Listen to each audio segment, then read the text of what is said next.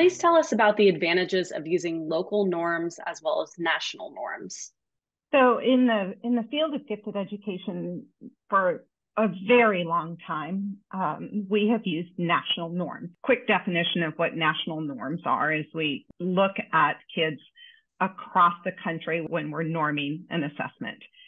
And the assessment is based on the norms of the country. And so we use national norms, which means we compare students by age to students across the nation. And there's definitely advantages to doing that. And there's the time and a place to use national norms.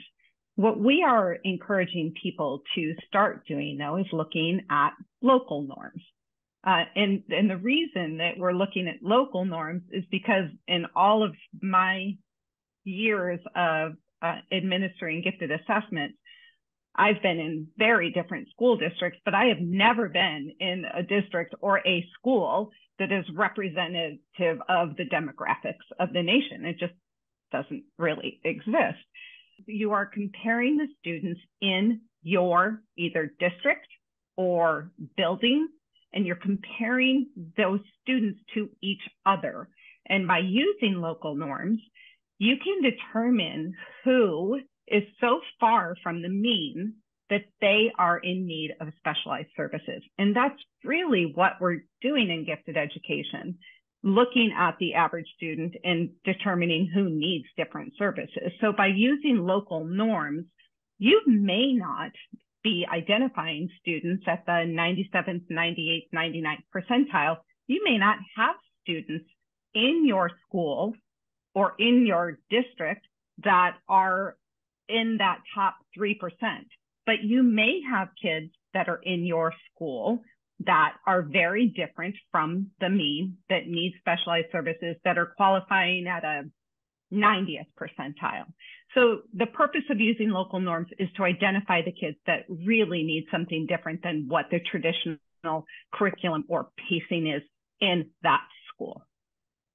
The challenges with using local norms, though, and you have to be really out in front of this. And in our book, we do have letters that you can send home to parents.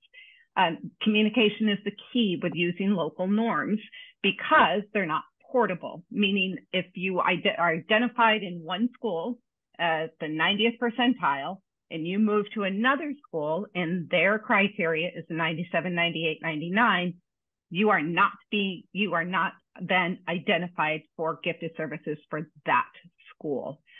So another thing I want to add to that is that our state criteria varies throughout the country, the state's criteria and the mandates for identification and the criteria upon which students are identified are based on that state's criteria. So when Kim was talking about using local norms, and specifically building norms, because every building within the district is going to be somewhat different, we do need to, and then in that regard, we do need to test the whole grade level in order to see who's going to fall furthest from the norm, as Kim was saying. But the other thing is the state criteria might be, for example, in Arizona, it's 97% or above on any one of the areas, verbal, quantitative, or nonverbal of an ability test. I know in another state, it could be based on achievement. Another state, it could be based on a combination of ability and achievement. In another state, it could throw in a leadership and creativity aspect. So my point here is that the state has their own criteria on which they're going to designate the identification of giftedness. However, it doesn't mean that you can't serve these other students. So I really lose sight of that official criteria for identification, because here what we're trying to do is we're trying to identify students we have been missing from our programs.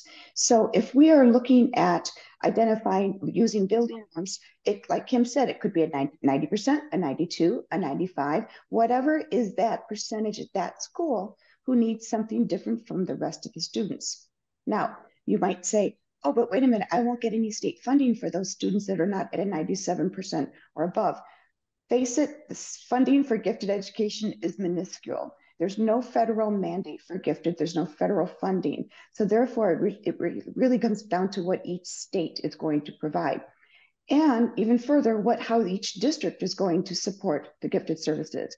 So I believe that it's more important to identify students that need something differently than identify them for a special label as designated by the state, depending on that criteria that state requires.